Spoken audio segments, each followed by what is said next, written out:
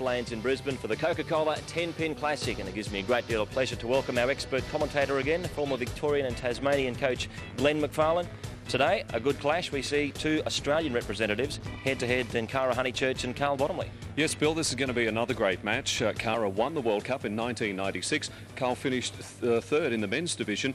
They both know each other well, but we're going to have to see what happens here. We know that Cara has shot previously in the Coke Classic, the high game of 248. Let's see if Carl can better that today. Yeah, should be a good game. Let's have a look at both players' statistics.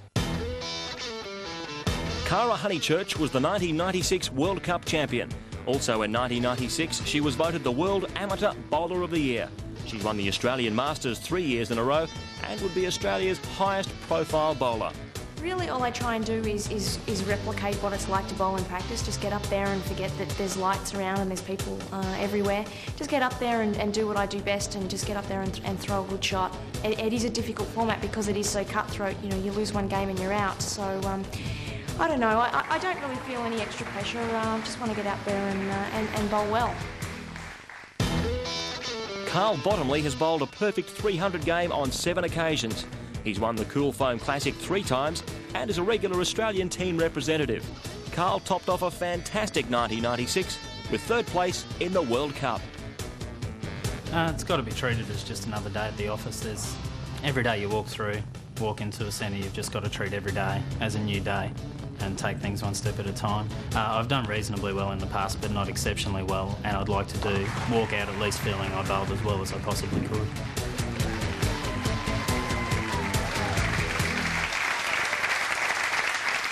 Yes, really looking forward to this game. We saw Cara Honeychurch last week, and $3,000 cash in the Coke Classic up for grabs, and she's going to be a big contender for that. Of course, there's that all-expenses-paid trip to the high rollers as well in Las Vegas. We saw Cara last week shoot the tournament high thus far, 248. Sue Castle, New South Wales captain and current Australian team member, joins us again in commentary today. She's got to be favoured in this game too. Yeah, she's currently bowling at her peak at the moment. Well, a little bit light on that shot. Might have been a little bit of nerves to get the match underway, but I'm sure we're in for a fantastic match here today. Last week we saw Cara 8 strikes, 6 consecutive. Really was a blitz. Let's see if she can get on a roll again today.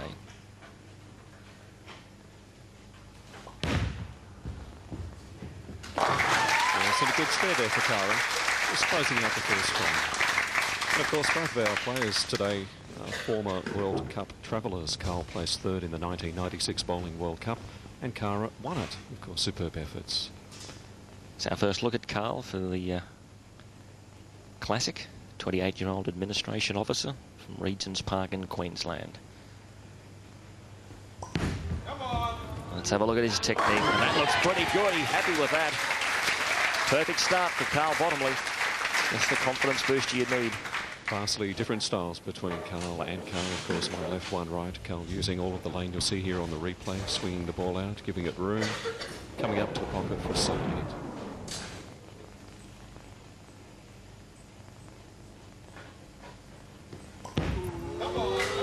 Well, that's not bad either. I tell you what, he's got another one. That's a double for Carl Bottomley. He's thrown out a challenge. This shot is just absolutely perfect. Straight through the ball, comes back, finishes hard. Never in doubt of leaving any pin standing. And to his credit, Carl's already got 7 perfect games. Be great if we could manage to make it the 8th here on TV and pick up that $3,000 bonus. Cara Honeychurch, a game high 299 in her career. Strike action for her, pins in the pit. Beautiful to watch. We know that Cara's in good form in the Coke Classic. She's came off a great win to get her to this stage over Tony Roderick, 248 to 211. And as you said, Bill, that was a high match of the tournament so far. But big things expected from both of our players today. So we spoke a little earlier. Cara seems to get in a zone. She's a very focused competitor. Yeah, if we just, if you watch her routine, she always wipes the ball. That's to get off any excess oil that the ball has got on it from the lane. She always wipes that clear. Oh, we're looking at a double. Unfortunately, not this time. No, just a little bit light on that shot. She's left 2 pins standing as we look at this split screen replay.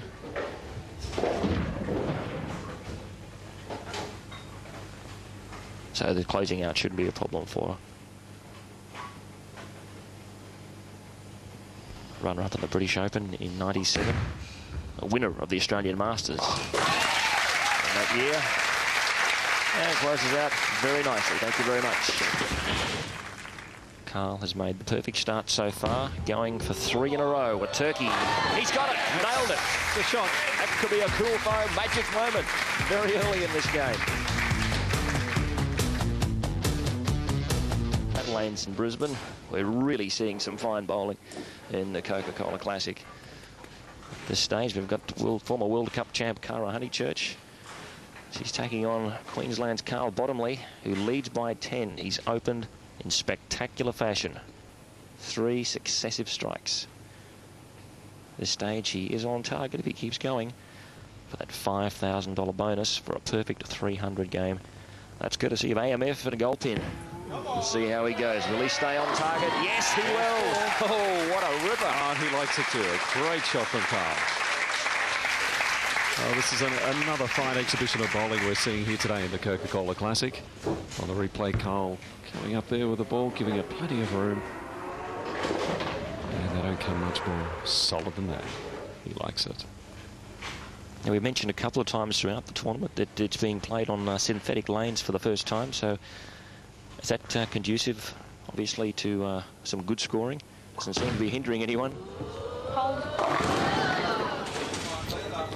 It's a really nice combination they have here at the Mt.Gravatt lanes with the synthetic lanes, but the actual approach is a timber, and that makes it, in a lot of cases, easier for the bowler to finish up at the foul line and to slide. So a great setup here on our championship pair of lanes.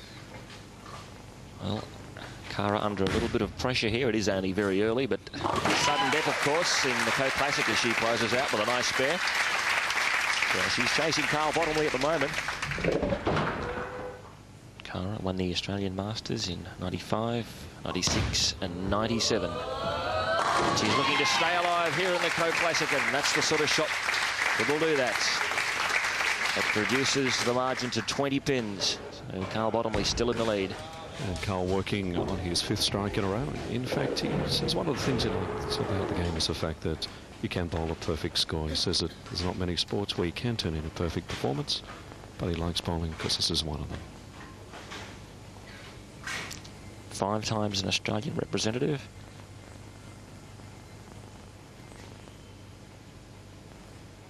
Let's watch Carl go to work. Oh, that's looking good as well. He is on fire. Is anything going to stop this man? It's going to take something special, let me tell you. Again, on the replay here, you see Carl solid at the line, and so I really like the way he's playing the lane. He's got some great leverage at the foul line. Wonderful technician of the sport. Carl has jumped out to a 30-pin lead thanks to 5 successive strikes. And see, again, you see the same routine. Everyone's got their own routine. They take their time, set themselves up. Because remember, it's sudden death here, so throwing a 250 and losing is no good. They've got to actually win the match to progress through to the next stage. Is this going to be 6 successive strikes? It is. He's got it. He's got it. Well, he's well and truly on target. We may see it. That $5,000 bonus for the perfect 300 game. He's closing in on it. That would be the first time it would have happened on TV outside the USA, if it does happen. But now let's see how Cara Honeychurch responds. The World Cup champs under pressure. Former World Cup champ. And that's the sort of response you expect from someone of that caliber. She'll be happy with that. Yeah, certainly hasn't given up at all.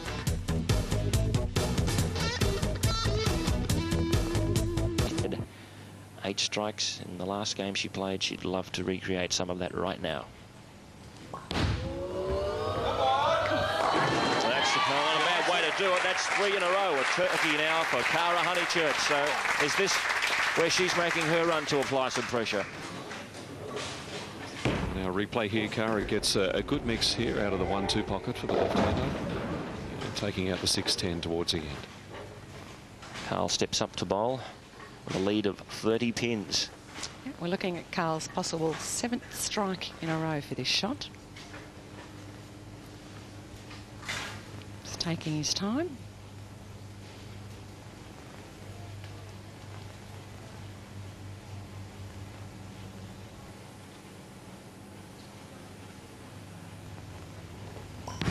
Come on. 7 in a row. Yes! Oh, this is a magnificent display of Tenpin bowling. He's really turning on an exhibition.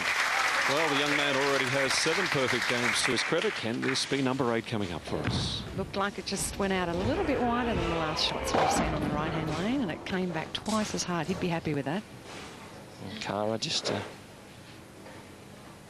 collecting her thoughts. Carl Bottomley, the man of the moment. I think I'd be right in saying that Cara's not actually playing Carl when she's down there bowling. She's there on her own and she's focusing in on her own game. And if Carl can bowl better than her and score better than her, well, good luck to him.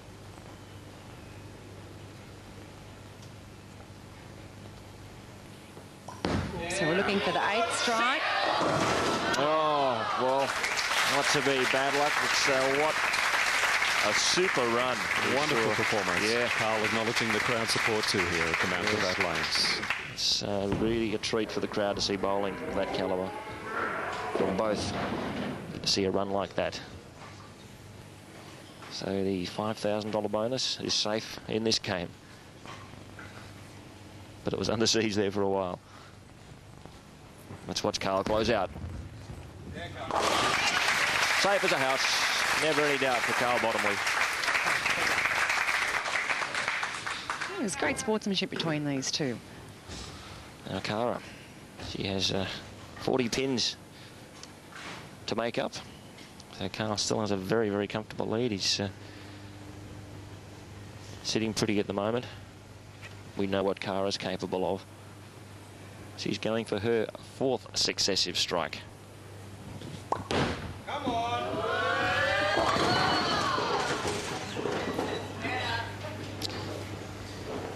Three pins still standing.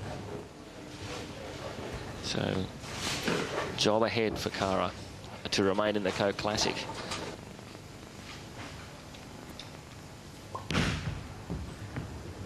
That's a great spare there. And she also doesn't make any mistakes in closing out the frame.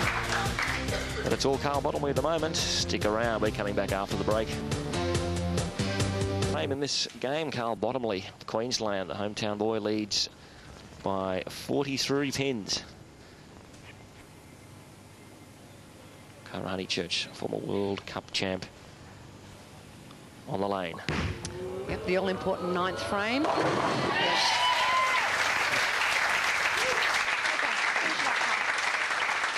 And you heard Cara there, so she's a very good sportsmanship. She knows Carl's having a hot game, and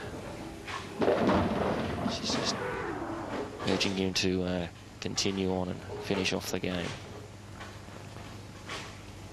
Carl, the 28-year-old administrative officer here in Queensland. Winner of the 1997 Cool Foam Classic, and that's something that he's won for 3 times now.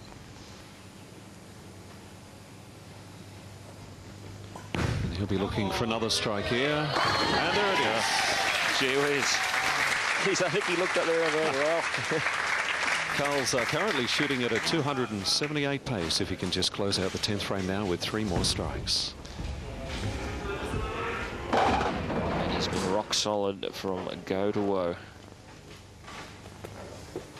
We might just, we notice obviously the players will have a selection of balls. How many are they allowed to take in each game, and different balls for different situations, Sue? Yeah, there's no limit actually to the number of balls that they can have down there. Both of these bowlers are using reactive resin balls for their first shot. We don't get to see what Carl's using too often on his second shot because he hasn't left too many pins standing. And that's why, because he's knocking them all into the pit with another strike. Oh, it's a top effort there from Carl.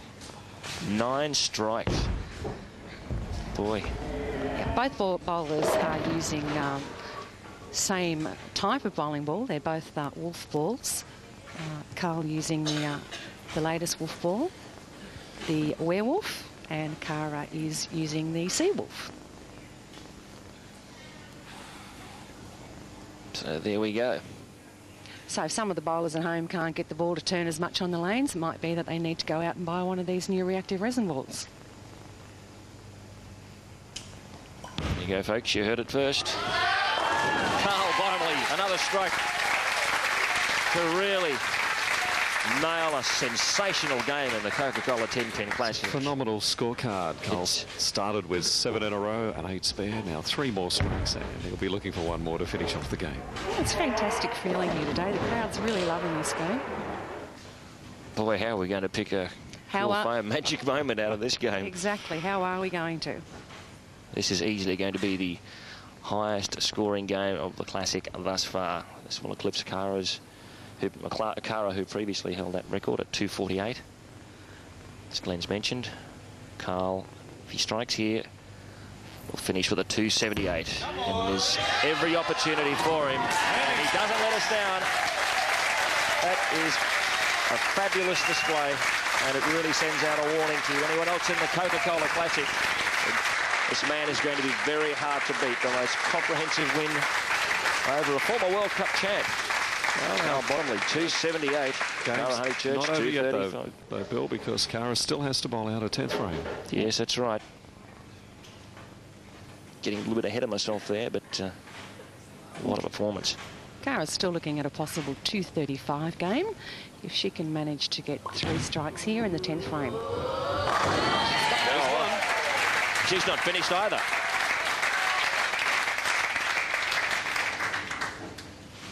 And a 235's an extraordinary high score as well in terms of what we've seen in the Classic. No, she certainly hasn't disgraced herself here today. She's bowled fantastic. Like I said, if she can get the next 2, she's finished with a 235, and a lot of bowlers would be extremely happy to be able to bowl a 235.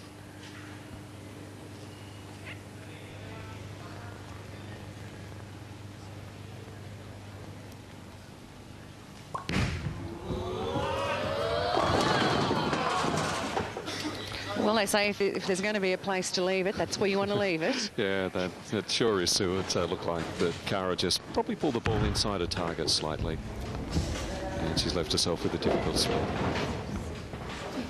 So she's looking at a 221 game at the moment. If she can take 2 pins here, which she does. There we go. Now it's all over. Carl Bottomley makes an explosive start to the Coca-Cola Tenpin Classic with a 278 game to beat Cara Honeychurch and eliminate her from the tournament to 221. This game so far in the Coca-Cola Classic, and that's Carl Bottomley. Carl, congratulations. It was a great first-up effort for you. Thank you very much. I'm very, very pleased with that. Well, 11 strikes out of 12. What about that 8 spare? What were you feeling with that one, or do you know what happened there? I wasn't feeling too bad, actually. I was surprised I wasn't that nervous. I was just a little bit warm, and it just sort of slipped off my thumb a little bit too quickly. Now, you finished off the game with 3 in a row, and that was, or at least 3 in a row, and that was a great finish as well, that last strike. Just a little bit of pressure eased off, was it? Yeah, the 12th shot was more like a relaxation shot. The game's over, and it's just throw one to enjoy it. Well, how about that? It just doesn't get any better in the Coca-Cola Tenpin Classic. That was an amazing game, the best game I've seen in the Classic thus far, I think. What can we say, Bill? We thought Cara's 248 last week was great, but Carl 278 with just 1 frame and 8 spare there. Everything else cleaned the rack out for strikes. It was a wonderful score, and he'll move on. He'll be tough to beat on that sort of form. Well, can he repeat it next week against Anne-Marie Putney from New South Wales? Well, Anne-Marie last November, she was at the World Cup too in Egypt, and she's a seasoned performer both overseas and here in Australia. So, I don't know, Carl's on fire, we know that, but Anne-Marie is very good. We'll see what happens next week. All right, we look forward to your company, Glenn, and yours as well next week as the Coca-Cola Tenpin Classic hots up. In the meantime, get out and take on the Tenpin. She was world champion. So what? Let's show her who she's taking on today. Bowling is fun for all ages, and bowling in a team is a great way to polish your game. Each week you get together for some friendly competition and some fun. And you get to take on the Tenpin. Join a team and take on the Tenpins. Sign on today. Tenpin Classic.